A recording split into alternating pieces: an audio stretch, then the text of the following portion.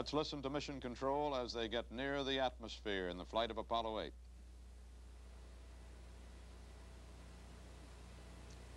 They just had a report that things were going well.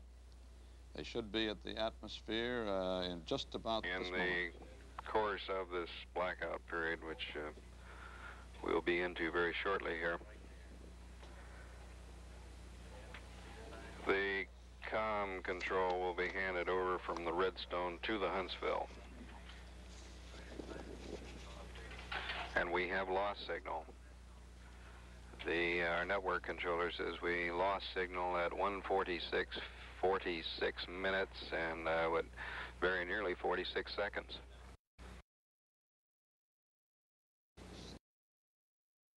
And our estimate is that this blacked out period will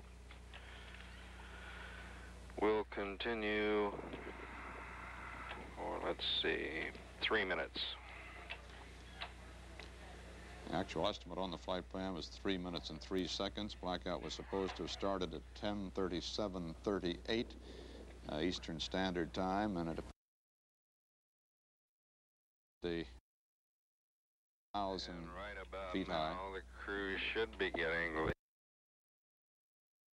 they'll see, just under 7 Gs. That means we would estimate they're down to the 180,000 foot point, flattening out and actually beginning to ascend slightly. They should be, their heat rate will dramatically recede, but they'll still maintain a large heat load, nearly 5,000 degrees out on the leading edge of the heat shield.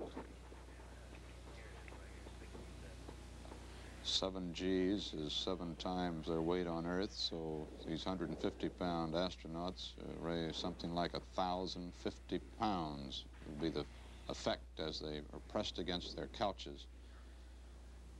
This re-entry. The flight director notes that he hears some keying coming, as in Morse code keying, and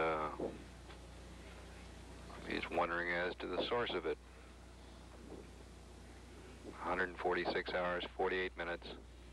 This is animation, but it is highly possible that the bright glow of this man-made meteorite is what it amounts to now, can be seen from the Pacific Ocean. It is in the dark, and it must be quite a sight for the and our astronauts. curves put the spacecraft down about 35 to 36 miles above the Earth, and elevating slightly, perhaps up to 40. Ken Mattingly just put in a call and just frankly labeled it a radio check.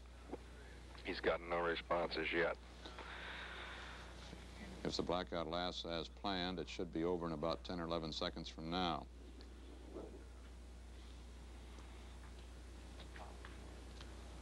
Never has man entered the Earth's atmosphere at this speed before. It wasn't required of Earth-orbiting spacecraft. They came in at about 17,500 miles an hour, and this is 24,600 miles an hour. Quite a difference. And Ken tries a second call through the Huntsville. The Huntsville is the tracking station near the landing. Our estimates say that the crew along about now should be emerging.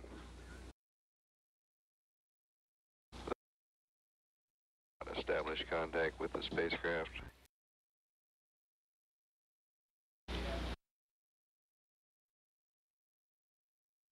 Frank, you may have heard. 3.5 minutes since we went into the blacked out area. We're rough because they have not had.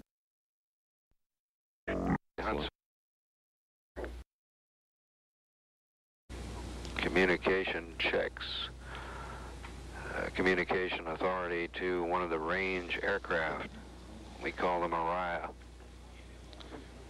The unmanned test vehicles Apollo 4 and 6 were driven back into the atmosphere after Earth orbit, high Earth orbit at this speed. And the Huntsville says they have acquired an S-band signal. They do have 51 minutes, 4 seconds.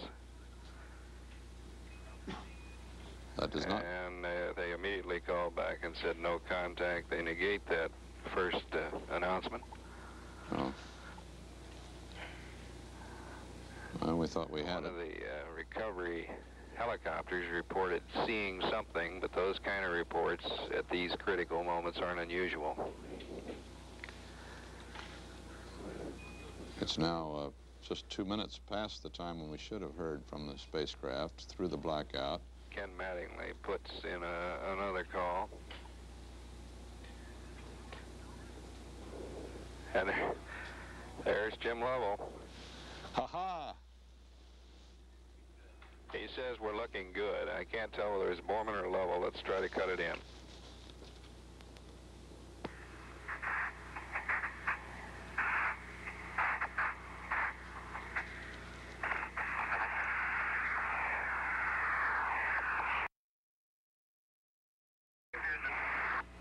Real fine. Now one of the range ships is reporting a radar contact. Real good shape. What happy words. The first communication was extremely broken up, but the two words that did come through were looking good.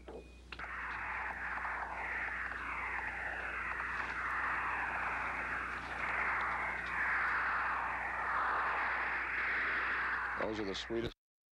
That's the first time man has ever achieved. Another one of the flight controllers here in the control center heard the crew mention something like a real fireball.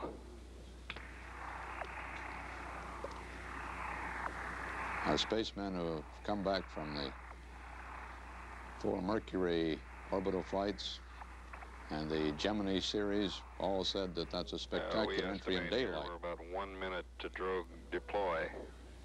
Drogue shoots out at 23,000 feet. And the time plot says 146 hours, 54 minutes. That should be just about 1 minute from now.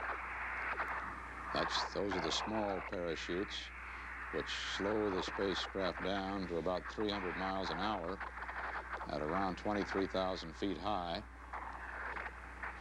which is just about The 4 miles. Yorktown is reporting and confirming a radar contact. The bearing is being passed to the recovery room here in Houston. Your Bisky readings before drogues. Stand by. Right there, Bisky's reading plus 4 balls 7, plus 2 balls 812, minus 16502. That's Jim Lovell.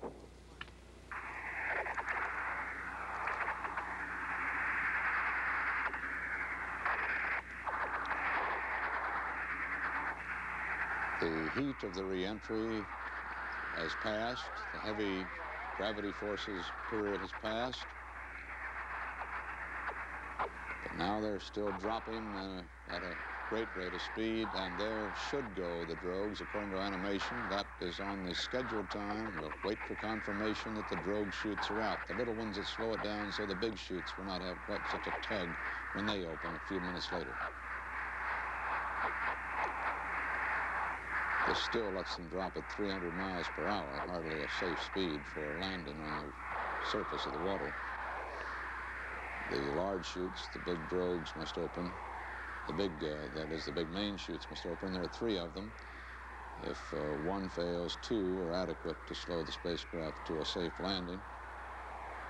We haven't had confirmation that the drogues are open yet, but according to our animation, built upon the planned timeline of this landing, the main chutes would be open at this point.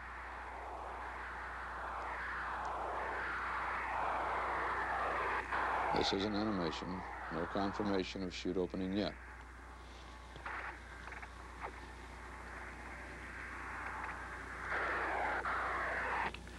Apollo Control at Houston here at 146 hours, 55 minutes. According to our numbers, we should have main chute deploy. We should have had it within the last minute. We've heard nothing but a lot of noise on the circuit for the last minute or so. It is understandable at these low-level relays when everyone is passing at And here comes something from Apollo 8 over, he said.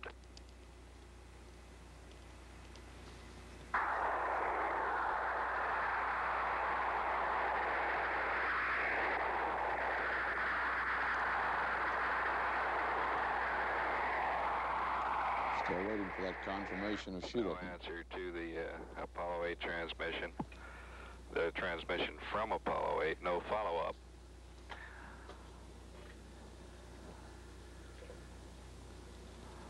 In a simulation yesterday, we had extremely good communication from the recovery area, and we see, we're hopeful that that situation will be duplicated today.